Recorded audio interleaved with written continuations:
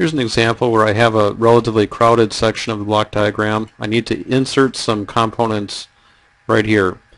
The easiest way to do this is to simply add some more white space to the block diagram.